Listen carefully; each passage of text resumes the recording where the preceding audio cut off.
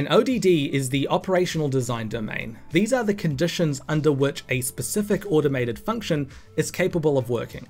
This can include weather conditions, traffic conditions, road conditions, time of day, geographic area, and pretty much everything you can think of when describing an environment, an event, a time, or a scenario. The ODD for a vehicle's functionality is determined by the manufacturer. Then the capability of that system is judged against that.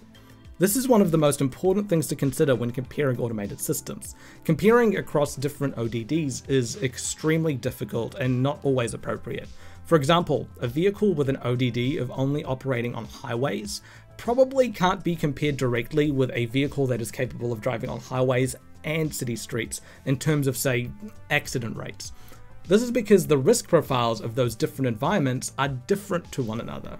Most accidents happen not on highways but on local roads, so a vehicle with a safer ODD will look like it's performing more safely in general than one that might have a much riskier ODD, even though in reality the one in the riskier environment could be doing a much better job. The numbers might just not reflect that. It's extremely important for a manufacturer to be crystal clear about the ODD for operation.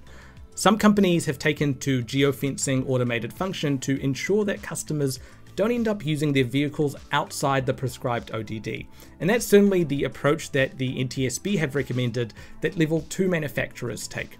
Whereas other manufacturers have stated the ODD in their manuals with plenty of warnings, but pinky promise, cross their heart, and trust that their drivers will only ever engage automated function within the ODD. If you ever see claims of some level of autonomy, make a point of looking at what the ODD is. I did just that in this video about Honda's level 3 system. You might be surprised at how limited it really is.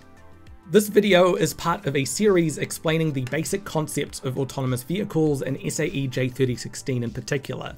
You can find this video and all the rest on this playlist over here, or click here to go to the next video. Thanks so much for watching.